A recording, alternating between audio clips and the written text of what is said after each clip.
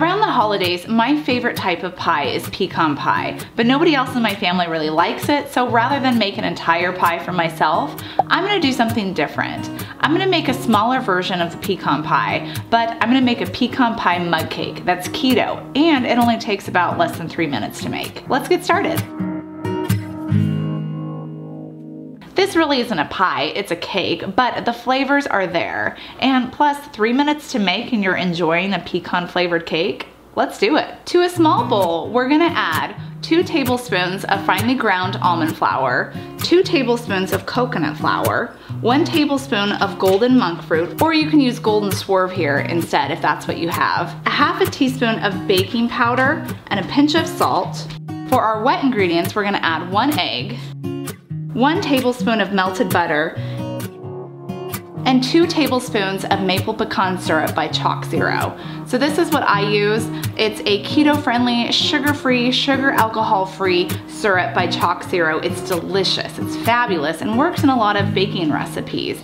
You can save 10% off your order when you use code KETOFOCUS at checkout, or just click on the link down below. Then I'm gonna whisk all of these ingredients together in the bowl, and then we're gonna pour it into a ramekin. You can use either a mug, because this is a mug cake, so a large mug, or a ramekin. And there's a couple different sizes out there. This is a large one, so it's about like maybe 3 inches in diameter. And then these are your typical small ones that you'll see. It's probably gonna make about 4 of these and 2 of these. If you try and add the whole batter to one of these larger guys, it's gonna overflow when you're cooking it. We're gonna pour our batter into a greased ramekin or mug, and then we're gonna put it in the microwave and cook it for about 75 to 85 seconds. Once it's done cooking, remove it from the microwave, and we're gonna start working on our topping. The topping for our pecan pie mug cake, we're gonna use a 1/4 cup of chopped pecans, 1 teaspoon of that Chalk Zero maple pecan syrup, 1 tablespoon of cold butter that's cut into cubes, and a pinch of salt. Now we're just gonna mix that all together, smashing it together with a fork.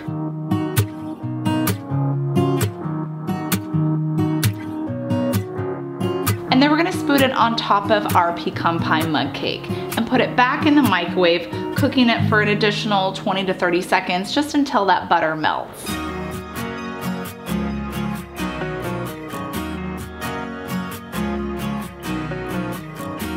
And now our keto pecan pie mug cake is done, and it's delicious. I totally recommend eating this while it's still warm. Put a little dollop of whipped cream on top, or maybe some keto-friendly ice cream. Oh, it's fabulous, and it has all those wonderful flavors of pecan pie.